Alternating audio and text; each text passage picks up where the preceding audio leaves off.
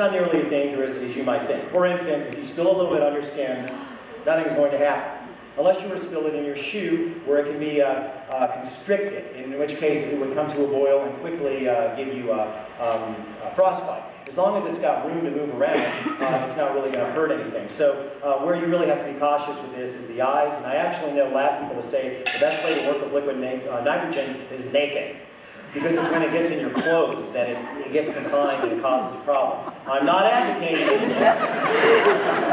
I want to be very clear about the fact that something that basically boils at about 372 degrees below 0 Fahrenheit is not something that you should play around with. But it's easily obtainable. In fact, I live near a hospital in Atlanta, and so there are plenty of gas places around there that sell it.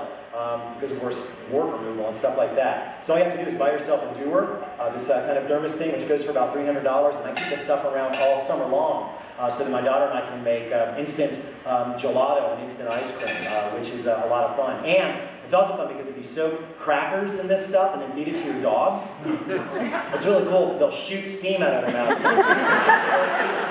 I mean, look at surprise and betrayal on their faces.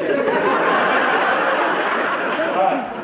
I'm going to leave this on. I'm going to leave this back on to lower speed.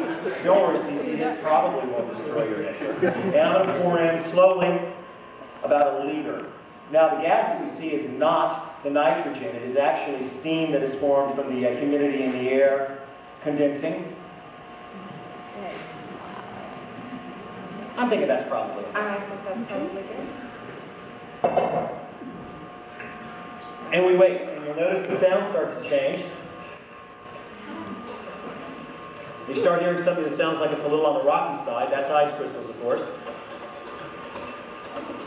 Don't stick your hands down in there if you don't have to. I'm going to turn it off and take a look. Oh, yeah. God. Oh, heck, I can't see anything. I'll just keep going. Yeah.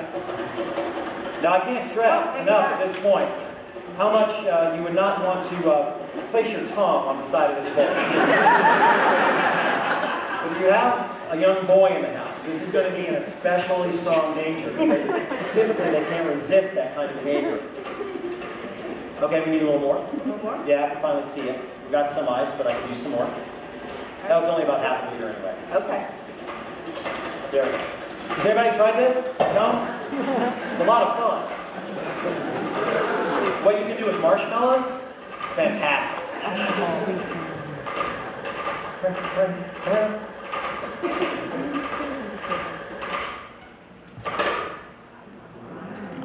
That's cold. That's cold. Spoon? Your spoon? Yes. Here's a spoon. So here we have, ladies and gentlemen, instant Bellini sorbet, which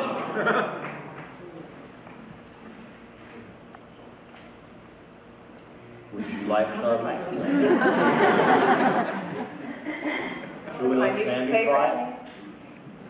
Susie? Susie. Should we let her try it? Take her spoon. Got our spoon? Let her try it, see what she says. You see? Up to her.